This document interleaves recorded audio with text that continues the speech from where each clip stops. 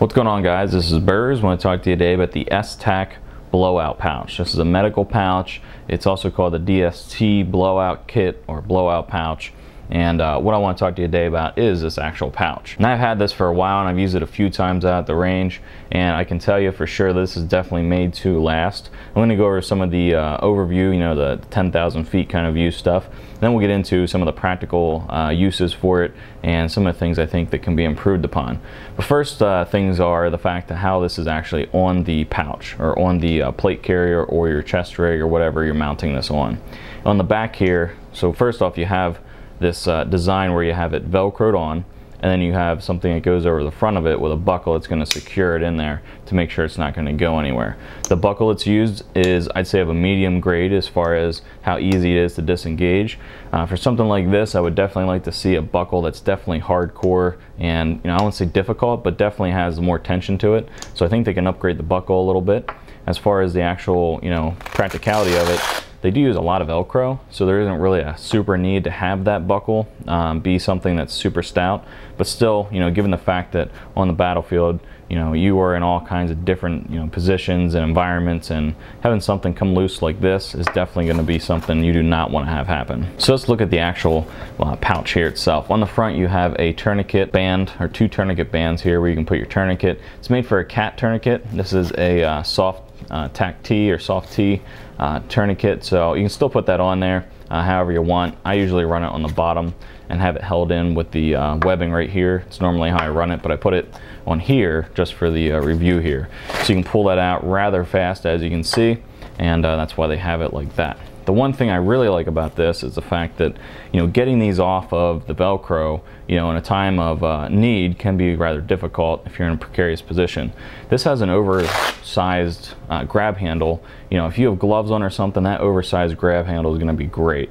So I really like the fact that it has that, and it's made of great, you know, heavy-duty material. Here you have your two zippers, which are oversized zippers, so when it comes to actually taking the zippers down to get into the inside, it's relatively easy, and it's definitely smooth and fast because it has the oversized zippers. And what I'm doing today is I'm going to actually compare this to the SOE Gear medical pouch. This is their, I think it's called the quick or compact medical pouch.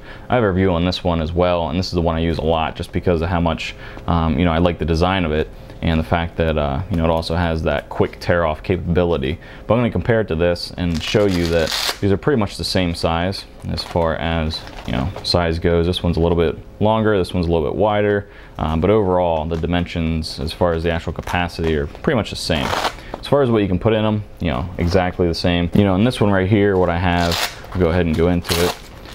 I have my compression bandage, shears, got some tape. I got in behind here is where I have a chest seal. Over here I have some quick clot combat gauze, and then some other things are in there. You know, so that all fits in there relatively well. And the thing that it does very well is it, you know, it's compact. And you can fit all that stuff in here. It's just set up a little bit differently. And how it's set up differently is you have two bands at the top right here, and at the bottom here you have a pouch where you can hold your, you know, compression bandage, your chest seal, your shears, and I have some combat gauze, some quick clot combat gauze in here as well. And as you can see, you know, it comes out relatively fast. The one thing, you know, after using this and looking into, you know, if in a situation where you need to get this stuff quickly, having a pouch sometimes isn't the best thing. So what I've come up with as far as, you know, one way I think they can improve on this is actually making this Velcro. And having Velcro on the edges here. That way when you get into the pouch, you can tear this pouch, this mesh pouch forward, and then you can get to your stuff very quickly. I think that would definitely, you know, be a much quicker way. You know, you unzip it, you pull this down, you tear this forward because it has the Velcro, and then you're able to get into it, you know, a lot easier than having to dig in here and get what you need when everything's jammed in there. So I think that's one thing they can improve on as far as the actual functionality of it. But as far as the actual design, as far as you know, the construction is, you know, second to none. Esstac makes great stuff, as everyone knows. You can see the stitching here. I'll get a better picture of that. You can see the stitching is, you know, very well done. 1000D Cordura. It's definitely, you know, heavy duty and going to last a very long time. I like the extra long pull straps because when you're in a situation of having to get a medical pouch off and get into it, having those extra long straps right there is definitely going to make it a lot easier for you. So overall, for $50, I think they could definitely improve a little bit on this, how quick you get into the contents of it. Obviously on this side, when you have the bands there, it's going to be a lot easier to get into that stuff. But I think right here, and Esstac's not the only company where they have these pouches right here that are mesh. I've seen other companies as well, like Tactical Tailor. And I think, to improvise, and maybe someone can patent it, or I don't know. But, if you put Velcro or some sort of a quick release on the sides here to get into your actual stuff, I think that definitely would be of benefit to everyone that uses these pouches. So with it being made in the United States of America, it's going to run a little bit high. This is around $45 to $50 for this pouch.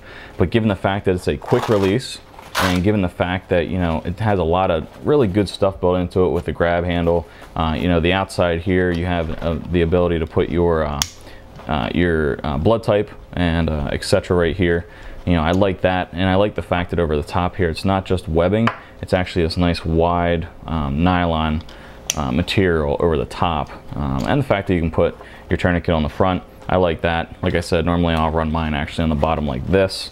That way, you get to it really quickly and easily, and I don't have to worry about straps. I unbuckle this and I can get to my tourniquet super quick. So if you guys are looking for a great USA made medical pouch, I definitely think that this Esstac blowout medical pouch is one that you should take a look at. It's on the medium size. It's not super small, but it's definitely not large where you can carry a ton of medical stuff. So if you're just looking for something for, on your plate carrier, on your chest rig, kind of a medical pouch, this is definitely one I would recommend.